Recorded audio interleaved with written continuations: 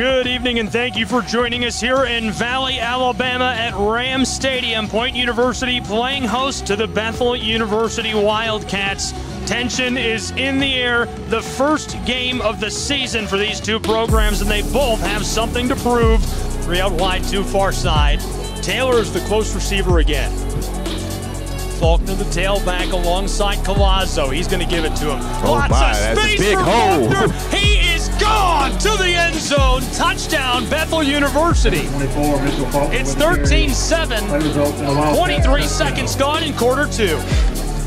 We're up wide, 2 on either side. Tailback is Carnes alongside the senior signal caller. He wants to sling it. Here's a laser close side, caught by Bryant.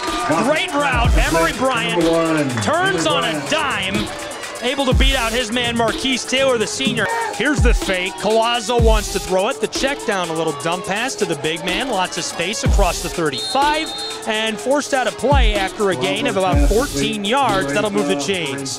Down to the 38-yard line of the Cats. Hey, we all had. Come on now. Hawks will try again. Same formation. This one's a rainbow ball to the back of the end zone. The diving catch for the touchdown.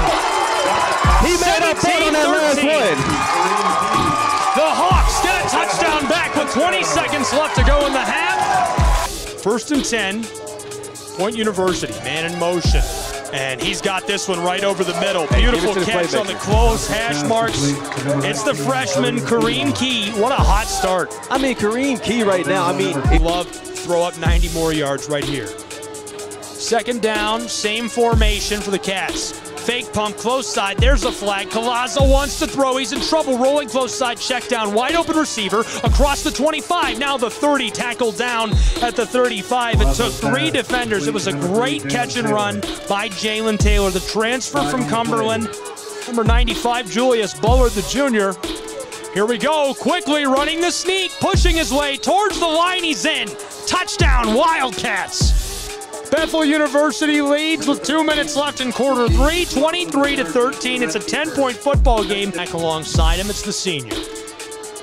Laser check down is picked off. Oh, what a beautiful read.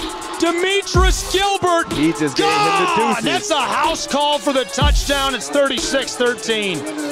Oh, baby, what a play. Back-to-back highlights. The senior, 3 INTs last season. That's a pick 6. I mean, I love it. I mean, Kentucky Christian's about 10 hours, and they travel. And that's going to be another pick. Double pick 6 for you-know-who, Gilbert. Oh, my goodness. 2 pick 6s in a row. Back-to-back drives for Gilbert. He just stayed in his zone. He is having him a night. Made him the player of the week. Oh, yeah, he's definitely going to be the player of the week the way he's playing right now. Final score, 51-13, and I really feel like the final score in this one, it might as well have been 24-13 or 30-13. The scoring really got out of control there at the end. The Wildcats love it, though. That's a great stat line to start your season off with. Congratulations to them, and I look forward to watching them from the east side of Tennessee, where I'm over at. They're going to have a good year, and it's going to be fun to keep up with them.